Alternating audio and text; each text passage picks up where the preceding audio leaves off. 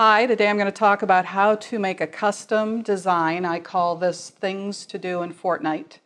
And then how to easily do different color variations of it, how to have it printed on a variety of different materials that you can then make into things like clothing or game accessories like game mats.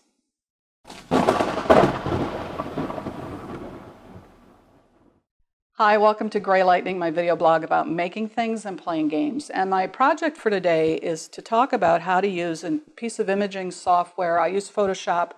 You could use a free piece of software like Inkscape to make a digital collage like this. Now, I'm using images I got off the internet and from screenshots from a video game, but you could use your digital camera pictures to do the same thing. It's the same process. If you do use images from a game, make sure that you check the company's fan art policy to make sure that you don't violate it. I mean, you couldn't make this and sell it and make money off of it because that would be a violation. So check out the fan art policy. I tried 3 different materials here. There were at least 40 different materials I could have printed on. All of them turned out beautifully. This is 100% cotton that you could turn into a quilts or clothing. This is a nice shiny waterproof material that's used to make window shades.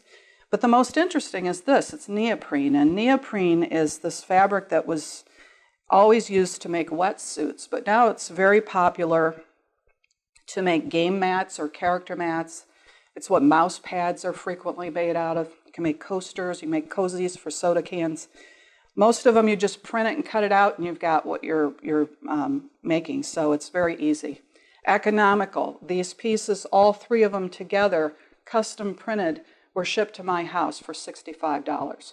So I think this is a great project. I'll talk about all of it in this episode.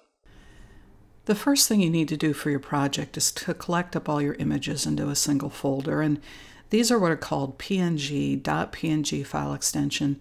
They have transparent backgrounds. It looks like it's a solid white here, but if you do a Google search for a PNG, and here's one for the ATK, you can see this checkerboard here. That means that it's actually a transparent background.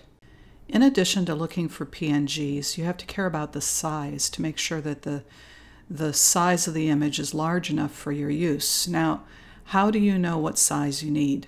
The best way to do that is to create a drawing that's the size of what you're going to print.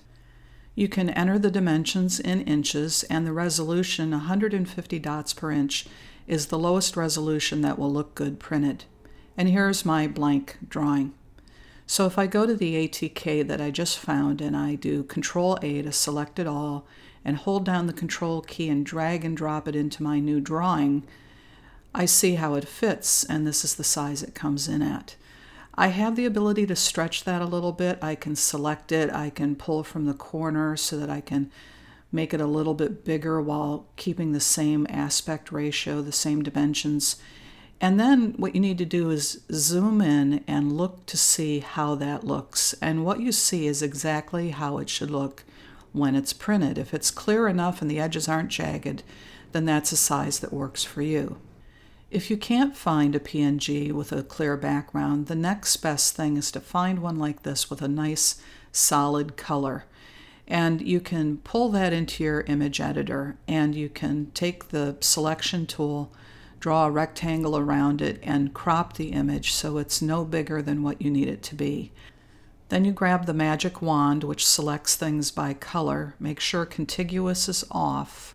Hold down the Shift key and click till you've selected all the gold together and press Delete. And then you can save this as a PNG. You can export a PNG and keep it with this transparent background. The first thing I do in my photo collage is I create a layer for the colored background.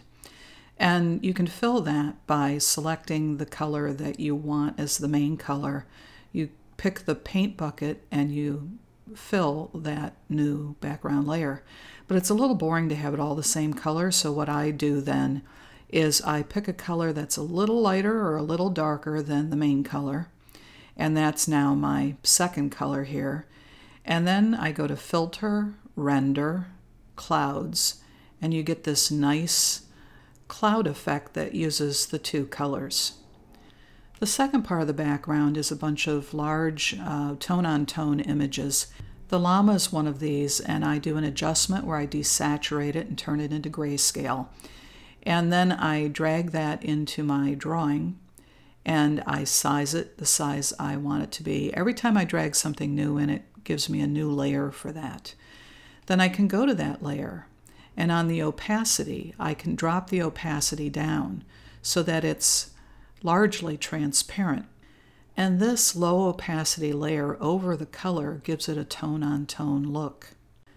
The main part of the drawing is the top layers, and I'll drag in another transportation mode here, a shopping cart, so I have a couple of things here to work with.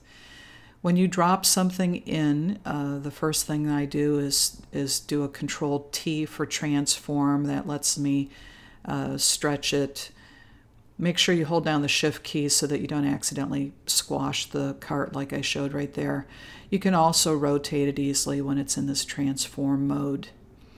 And every time you drop a new item in, it creates a new layer. Please go ahead and name that right away so that you don't get confused, because there's a lot of layers in this drawing.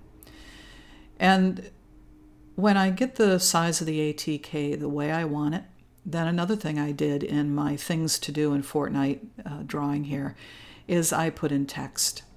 So you grab the text tool, you find a font you like, you find a size that works for your drawing.